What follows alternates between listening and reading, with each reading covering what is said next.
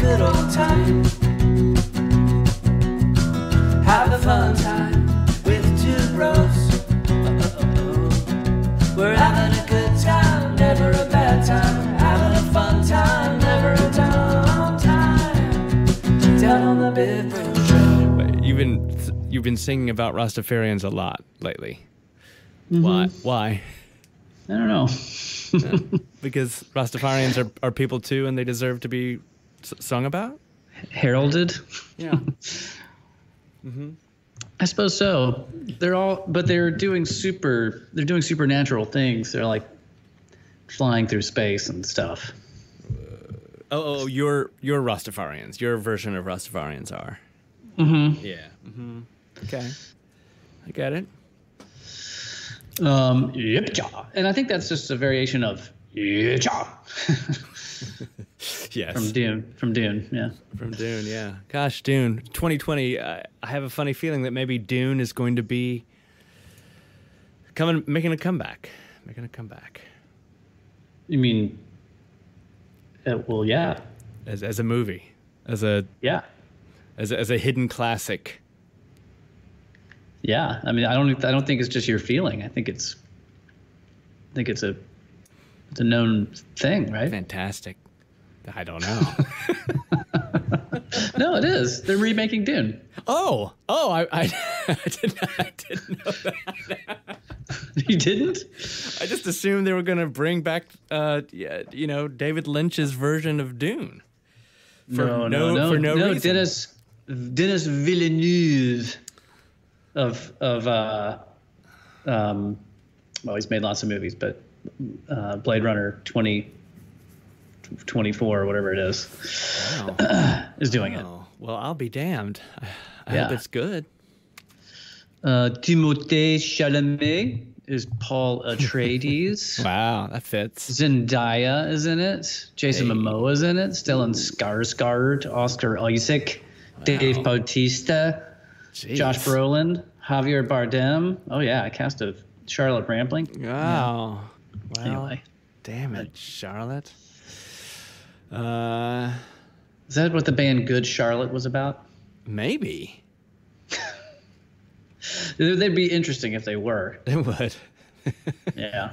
Oh, well. Otherwise, boring. That's the first boring of 2020, brother? Oh, good Charlotte. I think that was the boring of 2006. Yeah, 20,006. Oh, Good Charlotte was a band. 20,006.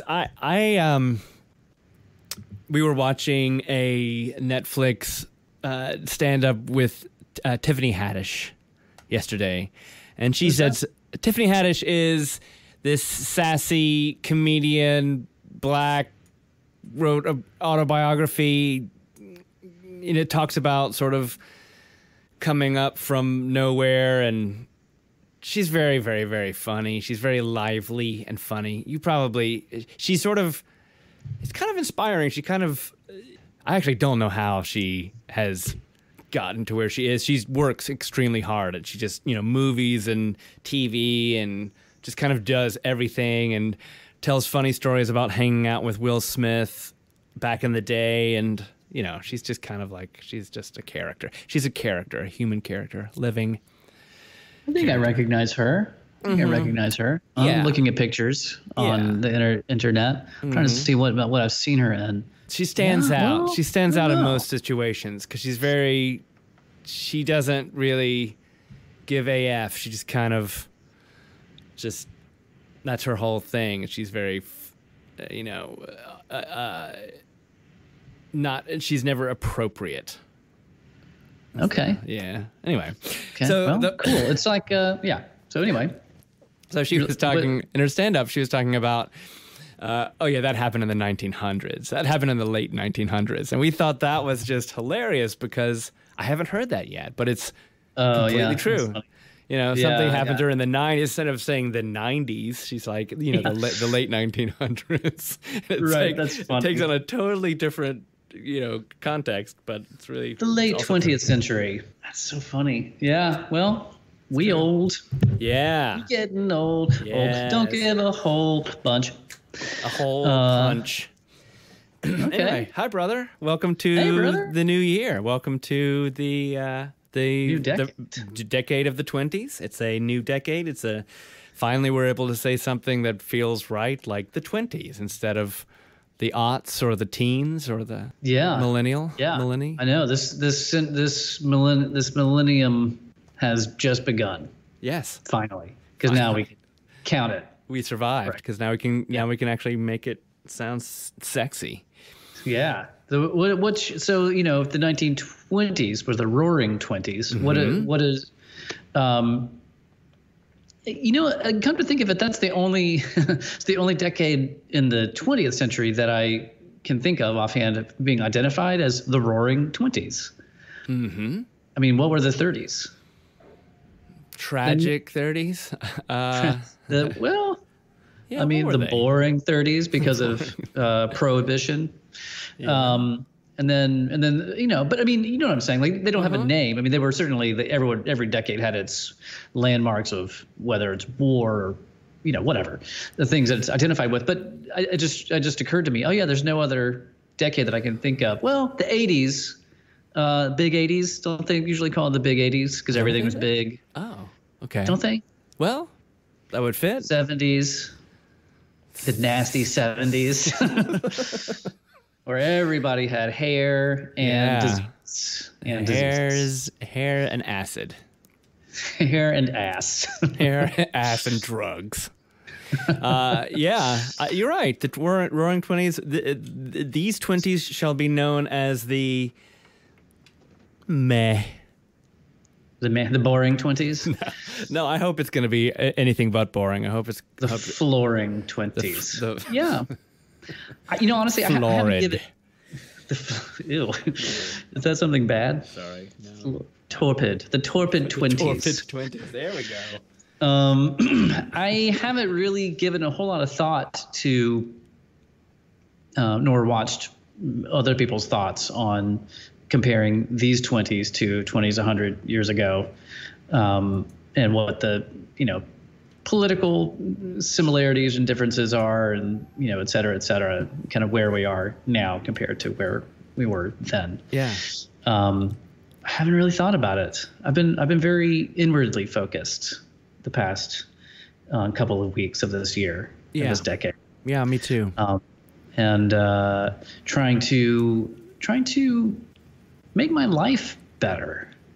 I don't know about you. I don't do resolutions. Right. And I'm not like, I don't dislike resolutions. I've never, it's kind of, I feel like it stems from the same place. I don't keep a journal really. And I never have. I've never been a diary type of person. So it's not like, I'm cool because I don't do resolutions. It's just something I've never really done. Yeah. But I have found myself this year wanting to focus on some things that I have known that I would probably make my life better, or not even probably, would improve my life if I started practicing them, but I've just never done it. Yeah. So I've started off this year. I think you and I've talked about doing the morning miracle morning, miracle morning, of which I haven't been super consistent with yet. We'll talk about what that is in a second, but one thing that I have been more consistent with is meditating, which is something I've just flirted with very briefly, never worked up to a practice, never kept it as a consistent part of my life. But I've in the past couple of weeks, I've really enjoyed it a lot. And it just feels like it's past time for that to be a part of my life. Yeah. Yeah. I'm with you. It's funny because you and I spent the last half of the last decade of the 1900s with a guy that was into meditating long before most people I know. Our friend Ward Williams, who was very sort of very good at, sort of a daily practice of meditating, and I would try it and just not ever have the patience for it. And I know it's scary. It's intimidating. It's intimidating. It's difficult. It's uncomfortable. It's, and there's a lot of things to it. And I know that it's sort of become it's much more in the public eye than it used to be, certainly when Ward was, making it a practice. And so there's a lot more materials that help. There's a lot more things to, like, there's apps, there's books to read, your celebrities are making a big deal out of it. So it is both easier to sort of get going, which I think is really great, but it doesn't make it any easier. And I applaud you. It has been sort of part of my life for the last few years, but I'm not, I would say I'm consistent for me, which means, an average of 2 or 3 times a week for the last, few years. But I'm with you. It really starts kicking in when you try every day, when you try to just sit down and listen to your breath every day. It's just a very different thing. It is. I'm excited to hear your journey about it, because I don't talk about it that often. It is, like every sort of spiritual thing for me, it's super personal, and I'm not really. I always get a little slightly embarrassed to be on a bandwagon. Also, we are, we're also Gen X, so we're usually embarrassed by cynical. We're cynical and embarrassed by anything that's like self-help or anything, because that just wasn't what we did. So it's good to talk about it, but I'm mostly on a scientific level interested in what you learn and how it goes for you. Thanks. Share. Yeah. Well, I've certainly was inspired by Ward over the years, and I didn't, I didn't necessarily know what benefits Ward was getting out of this. I knew that he was very diligent in his practice. I mean, I lived with Ward for a long time, so I saw him every day, and he had his, I don't know, what do you call that bowl with the singing bowl? Or singing bowl, yeah, people call it. So what's called? Yeah. He had that. He has the whole thing, and the pillow to sit on, and the pillow for your pillow to sit on. he had everything he needed, and but Ward is such a traditionally, I mean, he's such an even keel guy for the most part, right? Yeah. I mean, I think having kids in life for anybody kind of turns everything upside down. So maybe in recent years, he's been, and I know he hasn't been meditating as much because he hasn't had time to. Mm-hmm. So maybe that's changed, but I didn't necessarily look at him and go, oh, I can see clearly how this is helping his day to day, right? Because Ward was always just kind of chill for the most part, except about girls. He wasn't chill about girls. But and then years later, you would talk about how much it had helped you and your kind of struggles with depression or anxiety and all of those kind of inner demons that we all deal with, and focus. But I didn't at that point. I don't. We weren't living together in the same apartment as much anymore. So I heard you talk about it, but I didn't necessarily see it. I think some of the most significant changes that I saw in you were really after, you were with Lindsay. And so I really attributed a lot of those changes to her and her influence and how kind of Zen she seems to be just as a natural state human being. For sure. And that seemed to rub off on you.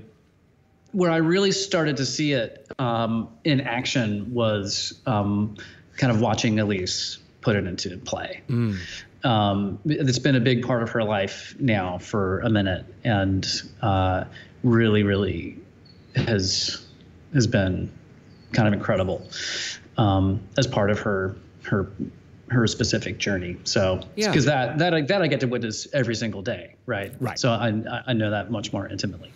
Anyways, it's something that I felt like it's something that I knew that I should be doing. And I just been putting it off or scared to do or didn't make a practice or find time. And this time I said, you know what, I'm just gonna, Elise already has it. She's already inspired me to do it. I'm just gonna do it. Just like I finally, I floss my teeth now every day like an adult, Yes. right? Yeah. And so it's just that kind of thing. But it's come at a time where, kind of looking back at last year and the last decade, or even really just the last month, it's been very fresh on my mind because, we just did this jump tour. And I guess we played 2 shows in May or something in 2019. Yes. But other than that, I don't live in a place where I can practice. I don't have a practice space anymore. I didn't even have my practice pad at my apartment for most of the year. It wasn't until, leading up, like the month before the tour that I really went and got my practice pad. That's the most I can do. I can never play the drum set. So I had not touched an instrument in a year.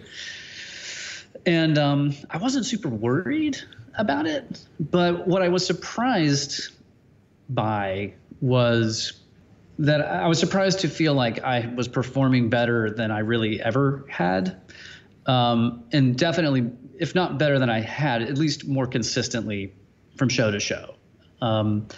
Oftentimes I get the feeling from show to show, like one will be really high, the next one I feel like, oh, it really sucked. Or, you'll kind of obsess over one thing that you did incorrectly or dropped or didn't, or maybe your head is somewhere else and you just get really down about it. And it just, whether or not the audience perceives it as being, consistent or not consistent from show to show matters less than how you perceive it. I don't know. We've never actually talked about how you perceive yourself from show to show. But with drums, it's just always, it's always been traditionally very easy for me to go, oh, that show was awesome. Right. And then the next night, oh, that sucked. Yeah. And on this past tour, I really, from every night I got off stage and I was like, yeah, that felt good. That felt really good. And we've talked about this off podcast, off camera, off mic already, just about this idea that, we don't know what's happening with Jump this year. And in 2018, Sparrow came out and we, there was a lot of those feelings of stakes, like back in the old days, not necessarily the good old days, Right. where, all of a sudden it felt like, are we reaching for the brass ring again? What does that mean? Was that, there was a minute where I didn't know what the lifespan of Sparrow was really going to look like for a band of 40-something-year-old guys, like what we would expect. But I allowed myself emotionally to kind of go, maybe this is going to be our big break. Right. And so the stakes in 2018 all of a sudden became very inflated, and I felt like I performed, and I'm speaking specifically about my physical performance. But I feel like I felt good about what I did in 2018, but I still had that sense of the stakes were so high, and everything was really emotionally charged. And anyway, looking forward into 2020, we just didn't know. We don't know what's happening this year. Sparrow it's a year later. We don't know what's happening with that either. Nothing mattered as much, right?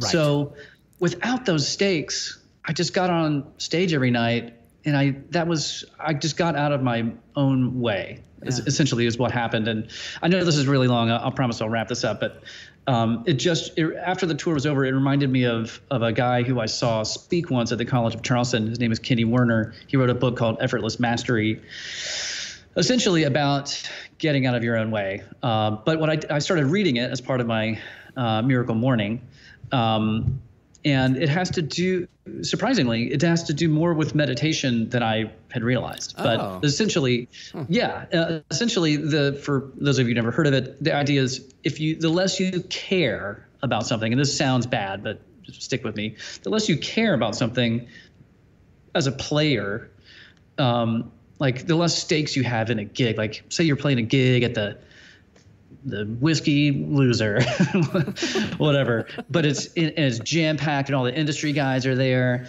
and you're like, oh my God, there's so much resting on this gig, and you're so inside your own head that you're going to completely choke up. And then the next night you play at the tequila loser, and there's nobody there, and you don't give a hoot, and all of a sudden you're playing and it's just flowing out of you, and it feels like magic.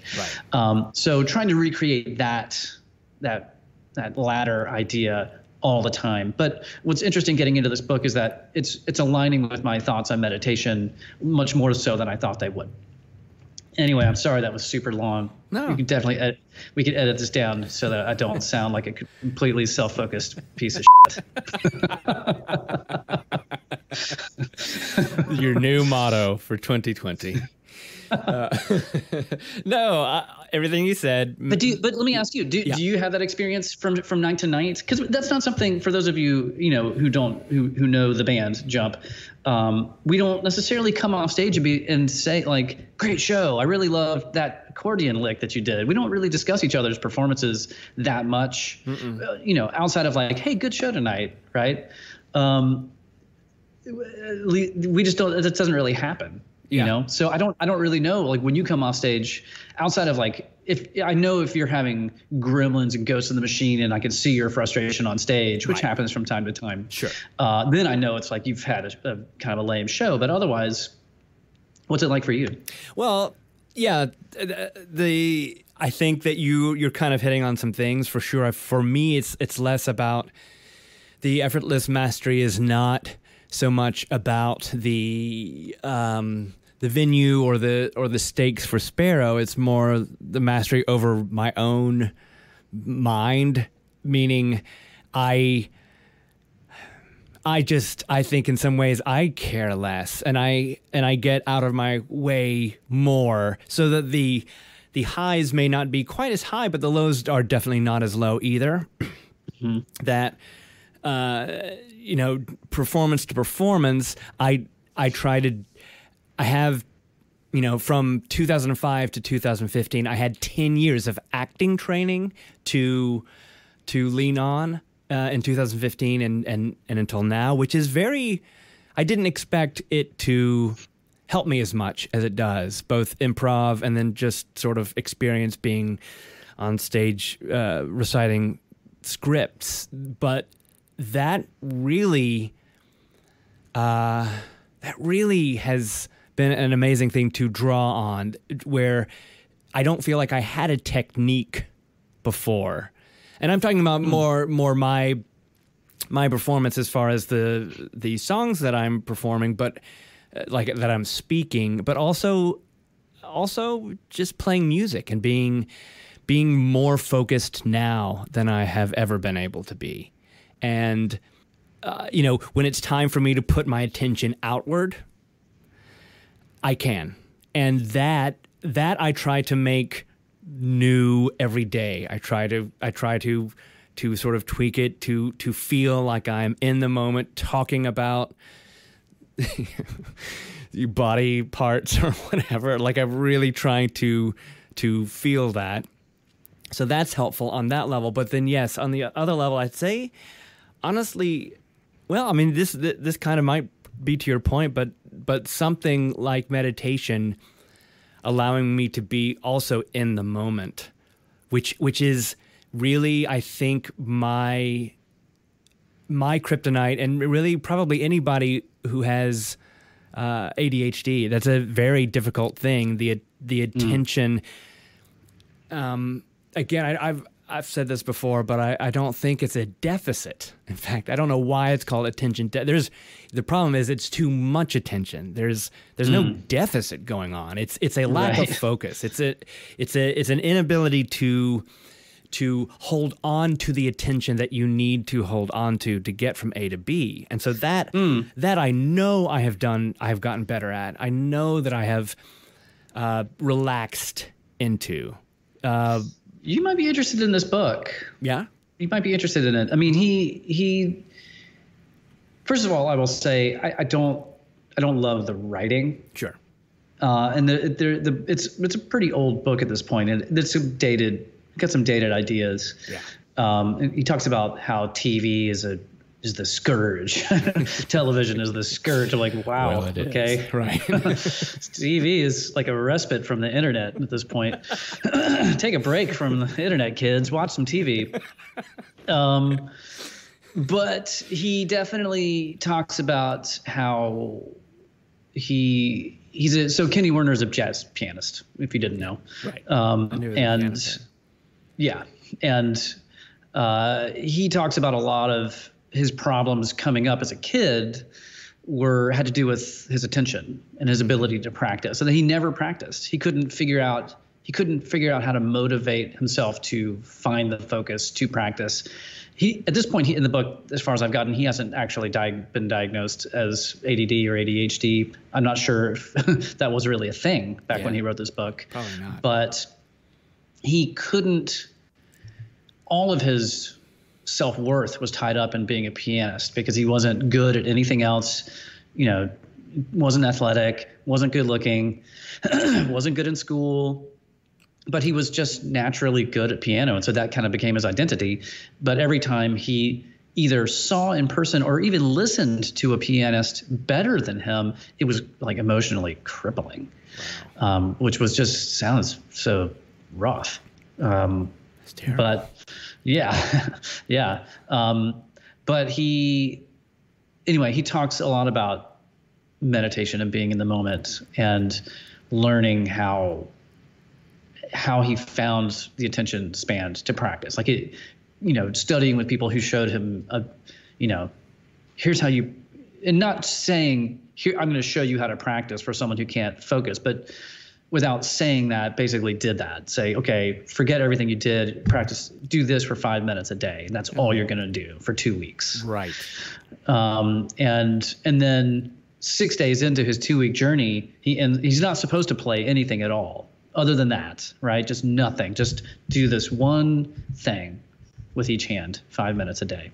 And then he ends up playing a gig 6 days in, and he blows his own mind because all of a sudden he's just like you try to do in meditation, where you're observing your breath, you're observing yourself just as a being. He was observing his own playing, like kind of almost an out-of-body experience.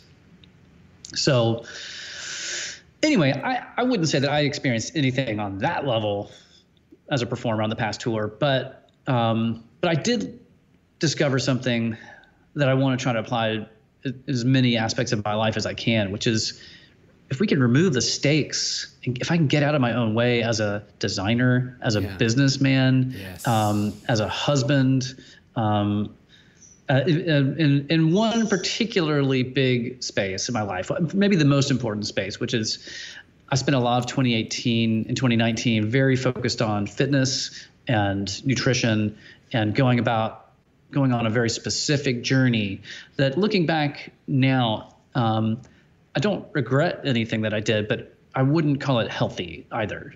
Mm-hmm. And removing the stakes, like the stakes for what I've been kind of trying to achieve, the goals that I have were so high, and felt like if I veered off my little narrow road, everything was going to fail, crash and burn, and I would never reach my goal. And I just continue to be frustrated. And anyway, lots of places in life to kind of apply this idea of lowering the stakes and getting out of your way. And anyway, I hope that meditation will be a part of that. It sounds like for you, in your musical experience anyway, it is a part of your life. Were you meditating just this past month on the road? Did you find that it specifically helped you just in these past shows? I think so. Yeah. I mean, I can, again, I'm not pretending or implying that I'm super great at it or consistent, but I feel like I can pretty solidly tell the difference in days, day to day, when I do take that time and when I don't. Mm-hmm. Yeah. So we mentioned earlier this, we won't go down this path too far, but we did mention this book, The Miracle Morning by Hal Elrod, and it's something that Elise actually has turned both of us onto.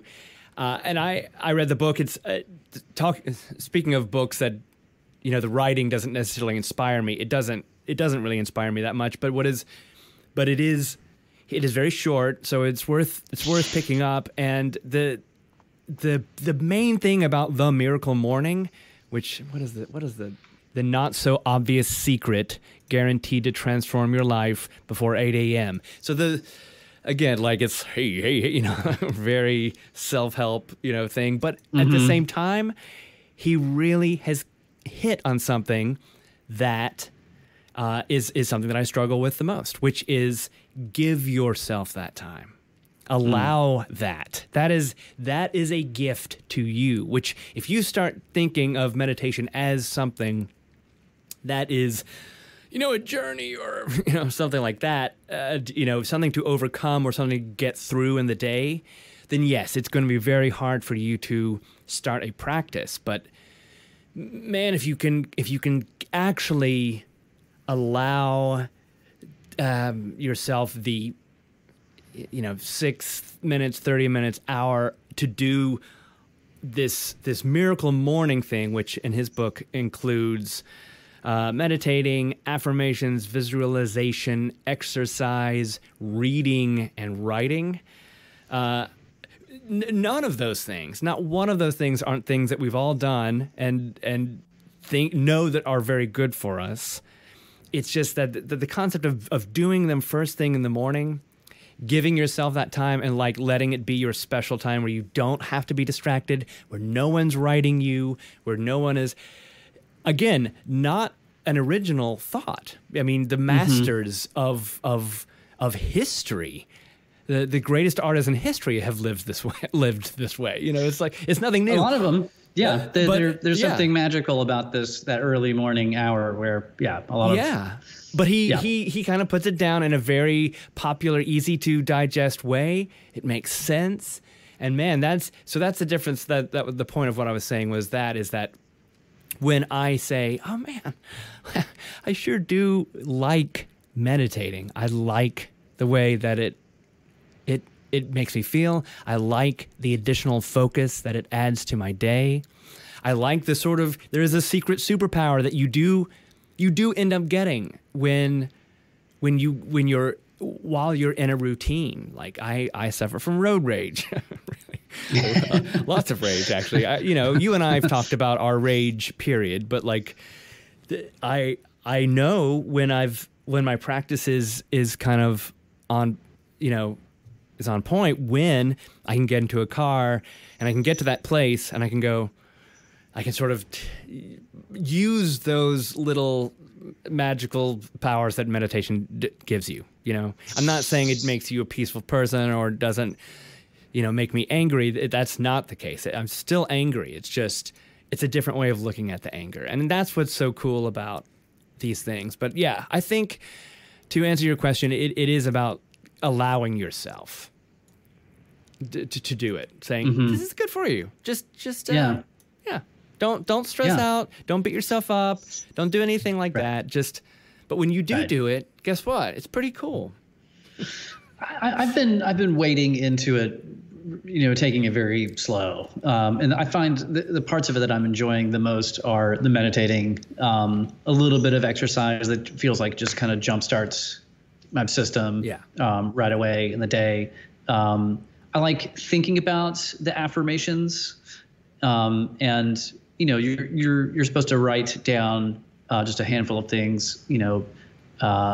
What are they? What something you like about yourself? What your intention is for the day? Something to let go of, and what you're grateful for. And so I like just being. I'd go through those things very quickly. I don't spend a ton of time, and apparently, the idea is you can spend as much or as little time on it as you want to. And anyway, so I'm doing all that. I haven't used it as a tool to like, now I'm going to get up and I'm going to start drawing on my comic and, to really start harnessing it that way. My body's honestly still not real super transitioned from last month. So I'm still sleeping a lot more than I typically do. Which is good. I think it's great. Anyways, so that's something new for 2020. Well, I approve. This decade. I approve of that. I approve of your goal. Your non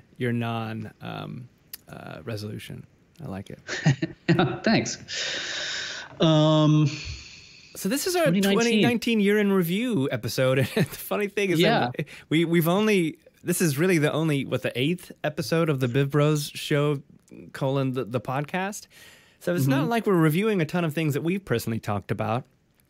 And there are people out there that are definitely more involved and would have more to say about things. But I just thought we would, start this week. I think you've already talked about something that you're into and your goals, but there's probably things that have been fun when we look back on 2019 that we enjoyed that we could speak of for the next 20 minutes or so. Sure. Yeah. I know. I didn't put any thought into this. Me neither. Into 2019 in terms of Bivens Brothers and what we've been doing with this initially YouTube and then podcast. Yeah. But it was a learning thing. It was experimental. It started off with the Jump Little Children Patreon, and it was kind of a feature of that. And then we discovered, nobody really cares. So we said, well, let's keep doing it, but we'll just do it on our own and out from underneath the umbrella of Jump Little Children, because how much jump do we want to talk about? Right. Ultimately not that much. Ultimately not necessary to talk about it that much. It just really isn't. Really isn't. Who cares? But we learned a lot, and I don't. So honestly, my filming days have in some ways just begun, because I learned so much about making videos, editing them, and I have a lot of those to make for Caption Point for one of my other jobs. But I don't think we are saying goodbye to BivBros Show film either, but I am very, very proud of us, because this is somewhat unlike us to have really been able to do 8 episodes of BivBros Show, the podcast. Yes, in the grand scheme of things in the world, we're babies, but this is something we've stuck. I've done. I'm really. I don't do too much work on this podcast, which is good for me. It's good because I think that the one thing that I need to learn in my life is to be able to do something good enough, let it go, do something again, do something new. Like, that's really something that's very, very difficult for me, because I tweak and I try to make perfect. And the important thing is for us to have this topical thing that we love to talk about, nerdy things, and then just to sort of get it out there. And I can't delay on something like that. So this has been a really good practice for me, this podcast. So I'm glad for the maybe the 5 people now that are listening to it that are still there. And we're sorry for taking thanks people. We took a month off. Ironically, we couldn't do the podcast while we were together. That's weird. Right. I think every time we get on the road, every time we go on tour, we think, we're gonna have so much time to. I just need to let that go. There's no time. So many opportunities, but there's when you're doing something like that, especially when you're 11 people on a rolling hotel room, essentially, there's less room, less opportunity, more noise, your schedule's intense. It's that's why, people ask me, in our day job, like, could you work on this and that month? No, I could say maybe, but the real answer is no, because it's just too much. 2020, we're definitely, I think our number one focus is just to get on a schedule and make sure that we're coming out. I think you could call 2019 our year 0. Going into it, we didn't really know what it was that we were doing, and we ultimately we started to figure out, what this really is that you and I don't live in the same town anymore. We hate that. And when we're on Slack all day and whatever, we can call each other, but most of the time we're talking about business of some kind, right? And doing our work, and this just became our opportunity to just hang out and talk about whatever, meditation or the Mandalorian or whatever it may be. Toxic masculinity. Toxic masculinity. So that's ultimately what it. And then we'll have our good friend Allison on from time to time to kind of dive deeper into some different kind of nerdiness. But that's been the best part. It's just we've just been taking this time for ourselves, and there's work into it because I mean, God knows there's a million. Everyone and their sister and brother have a podcast. There's a million reasons for you to go listen to another podcast. We ultimately realize that we're not really doing this for you as much as for ourselves. Right. And if we end up being mildly entertaining in the process, then we're happy. Yeah. But if you're also bored senseless, we're sorry. Anyways, so 2019. Yeah. So that's I think we're just kind of starting to understand what this is all about, and from now on, I think we'll probably just be just do, like I said, do it more on a schedule and see where it goes. But if nobody likes it, I still get to talk to you, and and that's the most important thing. Me too. Me. Is there nerd stuff from 2019? Mm-hmm. I don't know if we just want to briefly cover what we liked or didn't like. Yeah. From last year, or what we're looking forward to this year. Yes. Yeah, I saw. We have some talking points. I saw we had a couple of things that we shared. Disney Plus and Mandalorian seemed to top the list. Yeah. Have you finished it? You have finished it. I have. So I have not, because I thought that it was so good. It was something that Lindsay would enjoy. I kind of stopped, and now we're watching it together, and she does. She loves it. And she doesn't like Star Wars. She's not sci-fi. But she said, without my saying anything, she said, "You know what I like about this? It's just simple." She's like, "I just don't know when I've seen something simple like this." Like, right, not just from Star Wars, but truly, like just in the context of anything in pop culture recently. That's a really great point. Yeah, and that's one of my favorite things too. I think we're all exhausted from our disappointments and whatever from the Star Wars sagas. Mm-hmm. You could argue that. I oftentimes argue that Rogue One is the best Star Wars movie ever made, and it's a very simple plot, right? I mean, it kind of dovetails into the rest of the saga, but it's kind of a Dirty Dozen story of people on a mission, and they complete their mission, sort of, and that was so refreshing, and so to see them kind of dive even deeper into that and make something, it just feels like it has so much. They're not afraid to just let it breathe and take it slow. Yeah. And God, I really loved I can't really think. There was one episode that Josh Kaler and I watched a couple episodes on the bus in December, and there was one that he didn't like, but I thought it was fine. Yeah. The one where he goes, have you gotten to the one where he kind of goes to the town and liberates the village? Right. It's just a little cheesier. A little bit. Well, yeah. I mean, but I'm whatever. I didn't care. Yeah. And then of course, I mean, there is something. Of course, the whole world is obsessed with Baby Yoda, but it's weird to like be a part of that. You're experiencing it, and yet every time he comes on the screen, I still have this uncontrollable feeling of, oh my God, there he is. Yeah, I know. He's doing something. He's a star. He's a true celeb. It's freakish. Freakish. So yeah. Definitely top of the list, Diz Plus. And I still I've just kind of scratched the surface on Disney. I mean, I've been doing the Marvel MCU chronological order watch. Right. But although up to a point, because they don't have Black Panther yet. I just discovered this today because I just got to Black Panther, and that's not going to be on Disney. I guess it's licensed on probably Netflix or something. Oh. So they're not going to get it till March. Anyways. Interesting.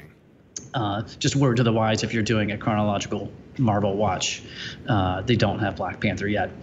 What else? What else was good? Doom Patrol. Doom Patrol was great. Yes. DC Universe for me overall, I'd say was disappointing. I still read the comics. I'm reading a little bit less comics maybe in general these days. Yeah. There's something, they offer a lot. I don't really use it that much for outside of reading the comics. Titans, of course, was super, super dumb. I did end up finishing it. You did. Did I tell you this? Yeah. You did. I yeah. watched it. And there were episodes that got better, but overall it devolved. Yeah. It's too bad. Yeah. It devolved into CW. It should have been CW. The second season just should have. Yeah. Which is fine. Yeah. I will say that the Harley Quinn animated is really pretty fun. I don't know if I've it's heard a reason. Good, yeah. Yeah, I don't know if it's lots of blue language on that too. Yeah. Why are they so? Why is DC so into? It's like they want to be the Rolling Stones to Marvel's Beatles, guess, but it right? doesn't. Like they want to be edgier and nastier. It doesn't come off that way though. It comes off as like, oh, I mean, yes, I know that Harley Quinn would speak this way. I get it, but it's just more like, oh, you're trying to be edgy, and it's awkward. It's awkward. It's unnecessary. I mean, it seems even weirder in the context of a cartoon, of an animation, rather than like, right? It seems like it makes a little bit more sense with Doom Patrol and Titans, which are set in the quote real world, and they're just letting people speak like people. So from that perspective, it kind of it roots it a little bit more, because it sounds like normal modern day people speaking, right? With who curse a lot. But yeah, I can see how that'd be even more jarring when it's a cartoon.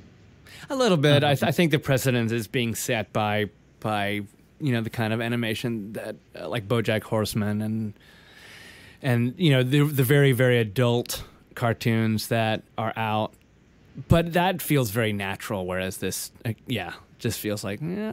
They curse in BoJack Horseman and those type of cartoons. Yeah, they do actually. I'm trying to think. It's probably not F-bombs, right? Probably not. Well, you could say. Well, it's funny. Okay, so we watch our new Mindless, at least in our new Mindless show. We always have just a mindless show, whether it's Law and Order, SVU, because let's face it, who doesn't like rape, right? When we're not watching that, our new one is Suits, and Suits was a USA show, and they say shit all the time. I mean, just because they can say it, they say it, and they just like constantly. Right. But then we're also watching. But that's a cable show. But they never dropped the F-bomb ever. Mm-hmm. But then we've also been watching recently a show called You. Right, on Netflix, yeah. Which is a Netflix show, but I think it was originally on Lifetime. Oh. And they're dropping F-bombs and whatever. So I don't really know what the rules are for, say, Comedy Central and Adult Swim. Like if they can say F-bombs or... I feel like whenever I've watched Rick and Morty, there's no cursing at all. But maybe Rick and Morty there are more kids who are into Rick and Morty than say BoJack Horseman. I don't know. Hard. Anyways, the point is, it feels weird. Yeah, it feels weird. I haven't seen the Harley thing yet. It's fun. Overall, DC Universe. Okay. Watchmen though. Watchmen. That I think that's probably the highlight of my nerd year last year. I mean, it was just majestic. The junk was majestic. The junk was majestic. It truly was. It was so well done. It was a surprise kind of for me. I didn't expect it to be as good as it was. Held up. It really held up. It added to the milieu in such an interesting way. And then, honestly, for the first at least solid third of it, it wasn't even in the realm, in my mind, of superhero fiction, and then it sort of became more so as the show went on. But man, some of the filmmaking, the cinematography, the unique, stylized, I don't know, the writing, the acting, it's just great, just really a winner. Yeah, loved it. Yeah. Mm-hmm. So while we're on this realm, Joker, I have to say, I know we had a discussion about it. You may or may not see it, but man, He is so weird. We watched him on the Golden Globes the other day. He is so weird. God, he's weird. Oh, God, he's weird. Like almost off-putting weird, but he took me into a place, a scary place, an uncomfortable place. But I was able to sort of view this movie, this very controversial movie, as an art form in the end. Try to strip away the implications or strip away the politics. And it was damned good. It was really, really, really good. And I'm glad I finally saw it. I'm actually glad I did see it in the theater, because there are a couple of sort of moments I'm hoping that they will translate to the smaller screen. And I'm not talking about action. There's very little action, but just the grandiosity of a big screen. Sometimes at a couple of these moments, I was like, wow, that was just intense. It's just so intense. So I enjoyed Joker, not for the Batman-ness of it, not for the DC, the comic-ness of it, just because it was a scary-ass movie. I keep calling it a horror hitchcock kind of a hold to that, because there is definitely a Hitchcockian psycho element to not Hitchcock, but just the concept of a man. I mean, there's so much acting. You know what I'm saying? There's so much acting in this movie. More acting than any, branded superhero branded movie I've ever seen. So good for them. Let's see. I know you haven't played many video games this year, but Red Dead Redemption 2 was an enormous part of my life this year. Yeah, we haven't really talked about it, but man, it really. I bought it last Christmas and played through the story, and the story was beautiful, just really amazing. And then just because I didn't want to give up on the experience, I started playing online, which is definitely not as rich, but it's fun in a very different way. And for the first time, I had a friend. I didn't have anybody to play with, so I was all alone in this world, and I was constantly being murdered. So yesterday, finally, for the first time, our good friend Chris Slack created a posse, and I got to join. And sure enough, I walk into this situation, and I'm just standing there, and someone shoots me through the head, and Chris had my back. Yeah, he had my back like that, man. He was just like, "Oh, really?" And he just it's great. It's great. So, but you still died. I still died, but then you respawn. It's not and online, but it's a beautiful game, really, really great game. So that's kind of a lot of my biggest ones. What else you got? I went and had lunch with a couple of friends here who I know are kind of gamer nerds, and I'm gonna try to play D&D this year. What? Yeah. So one of the first hurdle, of course. There's a few hurdles. Number one is kind of refamiliarizing with D&D. Yeah. It's been 30 years at least since I've played it. I mean, hell knows. I think I need to read the current player handbook, which apparently is the closest. The 5th edition is the closest to what you and I grew up with. Right. I've heard that too. So my friend Simon gave me a PDF of that. So I need to flip through that and go, okay, refresh my memory. But time is the biggest blocker because, you and I growing up, we didn't, you're kids. You have all the time in the world to go out and buy a module and play a campaign, and you can play it every day or every weekend and make it last forever, and whatever. Just didn't matter. Now we're going to try to start. Apparently, my other friend Nate, not Nathan Barris, a different Nate, has some modules that are just one shots that you can either finish in 3 to 6 hours, or if you want to get more detailed, you can make it last over two sessions. That's nice. But so I think we're gonna try to do it. I haven't played. I'm a little bit kind of self-conscious about it. It's I have such weird feelings because on one level I have such this deep sense of nostalgia. Yeah. And like connecting with a kind of childlike wonderment that we experienced as kids, when I feel like every kid who is into fantasy and science fiction and specifically role-playing games, that's what the stuff that you fall in love with, right? But then there's the culture around it, which can be very different. And I don't know what these people are like to play with. The only people I've ever played D&D with are you, and then my friends Todd and his brother Scott, and our friend Darren. And then I think I played D&D.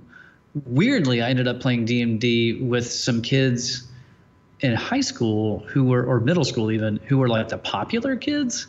And why on earth they invited me over to play D&D with them? Number one, what were they? They were like, playing. They were athletes. No, they were. Yes, they were like jocks. Satan-loving athletes? I'm kidding. I mean, yeah, right. I mean, maybe now they're deaf, full-on. They're murderers. No, it was weird. They were like jocks, but they were into D&D.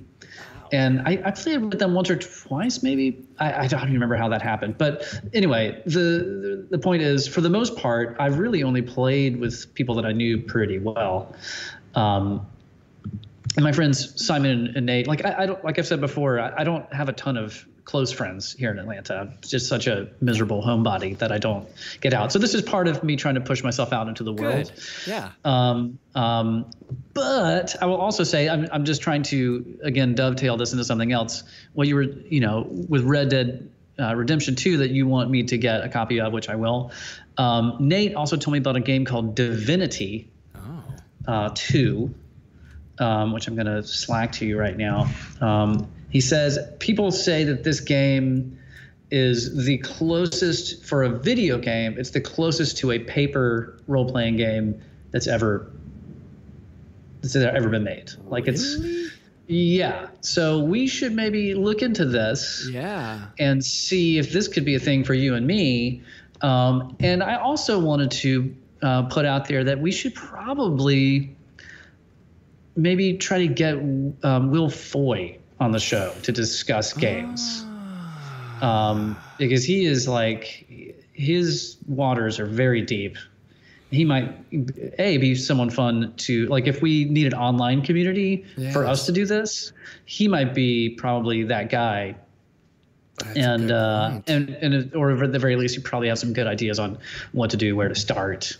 Will Foy is actually a childhood school friend of ours that that we've stayed in touch with over the years, and a fan of the band, and just an all around phenomenal fella.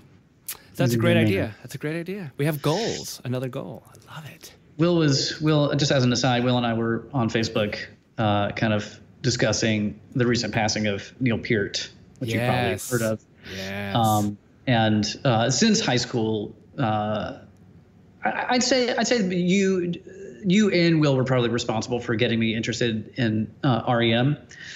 But I think Will was maybe maybe I could credit him as the person who said, like, you need to check out this band, and then you were actually the person who gave me Reckoning. Okay. I think that's how it played out. Anyway, but at the same time, Will was also like, you've got to listen to Rush. You have to listen to Rush. And I had a lifelong aversion. Like, anytime I heard it, I was like, no, I don't get it. This is not, all of my friends growing up, all my D&D buddies essentially were into Guns N' Roses and Metallica and Halloween, metal bands, like the bands you listen to when you're playing D&D. And meanwhile, I'm listening to Talking Heads and The Smiths. Oh, I'm cool. I mean, I couldn't have listened to less cool bands in high school in North Carolina in the 1980s. But anyway, Rush is probably the ultimate D&D band. A lot of their lyrics draw on fantasy and sci-fi and stuff. But anyway, I never really got into it. I had a big problem with Geddy Lee's voice, but just prog rock. I like songs that are, short, and I like a chorus right? It just prog rock was never, doesn't matter, not just Rush. This is not my thing.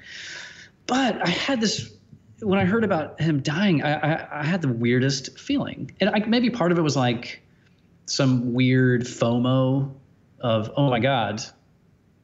I mean, Neil Peart has been legendary for decades, right? Yeah. Whether if you don't have to be a drummer to know who Neil Peart is, right? And all of a sudden he was gone. And I was like, wow. And I've never given him the honor of even really checking out what he did, what he was capable of. So I went down a YouTube rabbit hole the other night and just started looking at what he really could do. And it was, I mean, there truly was, there was no, and probably never will be anyone like him again. And some of the favorite things that I saw were a couple of interviews, and he didn't give many. He was very shy person. I mean, they're Canadian, right? So they're all apparently, I think they're probably just genuinely great people, like like not your average rock star piece of crap. The Canadians, and but he was clearly extremely smart, very thoughtful. He wrote most of their lyrics.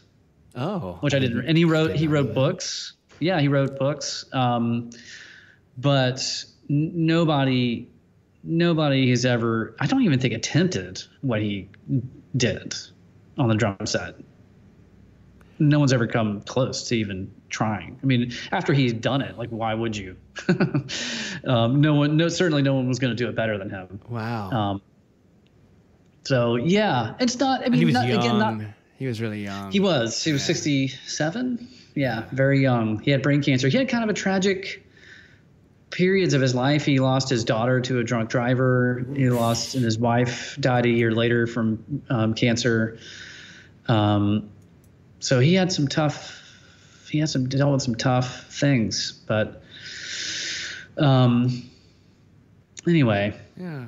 So I went back to Will to kind of make him a promise that I was going to try to make Rush more of part of my life this year, to honor, like someone of that legendary status. It's just, even if you're not a fan, I was so surprised how affected I felt.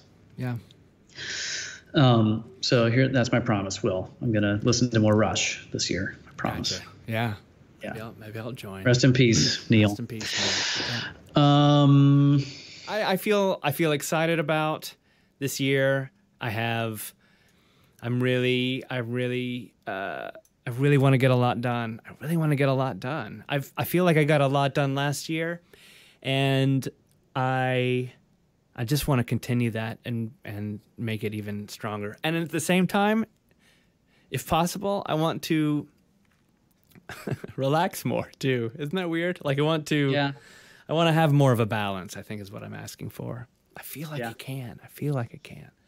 Well, particularly for you, I mean, you stretch yourself over a lot of things, and a lot of things that don't necessarily always line your coffers the way that you would like. Right. They tend to be time-consuming stuff and amazing stuff, like with Caption Point, and, things that have so much value. Yes. But both for you personally, but also just for the world. But it's not necessarily one of those things that you can automate and then let go, and it affords you the time to kick back. I want to line some coffers. I wouldn't mind lining some coffers with BivBros. I think it would be, talk about. You mean this show or our business? Well, I mean both. I feel like this could. I don't know if when I visualize things as part of my miracle morning, I definitely see how. Wouldn't it be great if we could get a sponsor someday? This year. Let's just be specific about it. Put it out into the universe. Let's put it out into the universe. Let's get a sponsor this year, and enough people listening to this podcast about. I mean, Seinfeld did 9 seasons of a show about nothing, and we at least talk about, being brothers, and that's got to be interesting to somebody. So yeah, I think this year we could get a sponsor, and we could, make a tiny bit of money to help pay for the time that it takes to put this together and stuff. That's a goal for me. I'd love that. Yeah. Well, I mean, I like that goal. Okay. I like that goal. Let's do that. Maybe let's figure out what it is people want us to talk about other than ourselves. That helps. That helps. Yeah.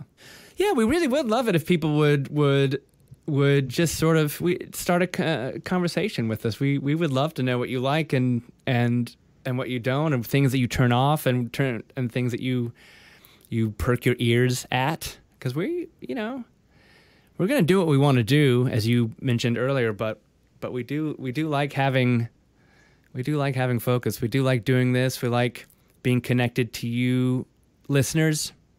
We like the concept of it. So please, let's hang out. Yeah, we should get back on the Discord. Yeah, we should.